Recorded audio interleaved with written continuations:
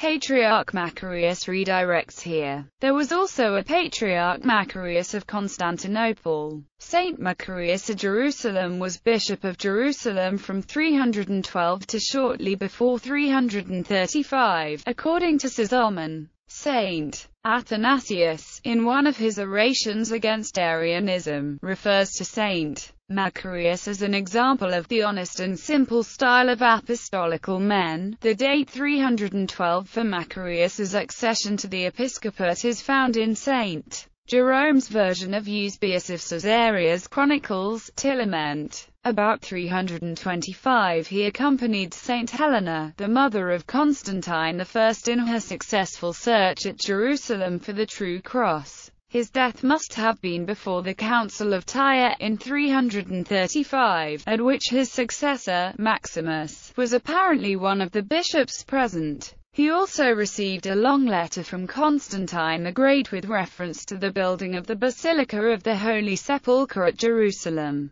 Such is our Saviour's grace, that no power of language seems adequate to describe the wondrous circumstance to which I am about to refer. For, that the monument of his most holy passion, so long ago buried beneath the ground, should have remained unknown for so long a series of years, until its reappearance to his servants now set free through the removal of him who was the common enemy of all, is a fact which truly surpasses all admiration. And as to the columns and marbles, whatever you shall judge, after actual inspection of the plan, to be especially precious and serviceable, be diligent to send information to us in writing, in order that whatever quantity or sort of materials we shall esteem from your letter to be needful, may be procured from every quarter, as required. For it is fitting that the most marvelous place in the world should be worthily decorated. Macarius and Arianism. The vigor of his opposition to the new heresy is shown by the abusive manner in which Arius speaks of him in his letter to Eusebius of Nicomedia. He took part in the Council of Nicaea, and two conjectures as to the part he played there are worth mentioning.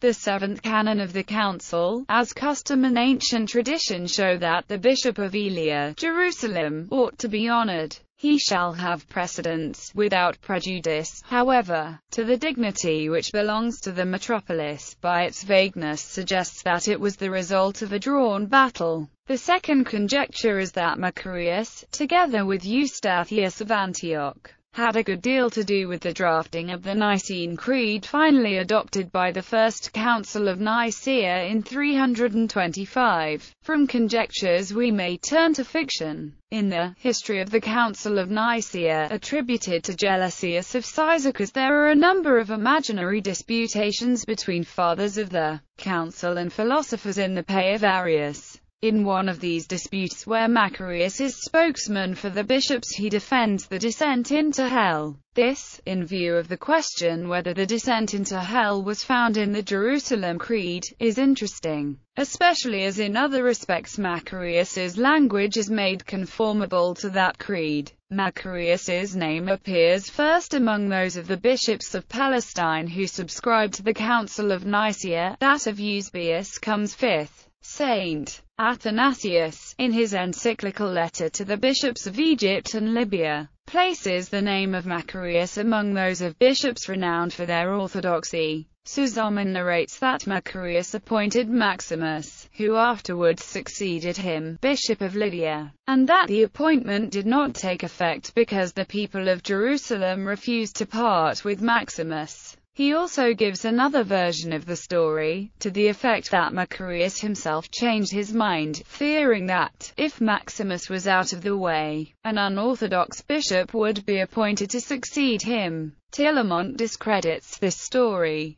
Macarius by so acting would have contravened the seventh canon of Nicaea, and Aetius, who at the time of the council was bishop of Lydda, was certainly alive in 331, and very probably in 349. Of course, if Aetius outlived Macarius, the story breaks down, but if he died shortly after 331, it seems plausible enough. The fact that Macarius was then nearing his end would explain the reluctance, whether on his part or that of his flock, to be deprived of Maximus. Tillemont's first objection carries no weight. The seventh canon was too vague to secure from an Orthodox bishop like Macarius very strict views as to the metropolitan rights of a semi-Arian like Eusebius, Macarius and the holy sites. St. Theophanes in his chronography makes Constantine, at the end of the Council of Nicaea, order Macarius to search for the sites of the resurrection and the passion, and the true cross.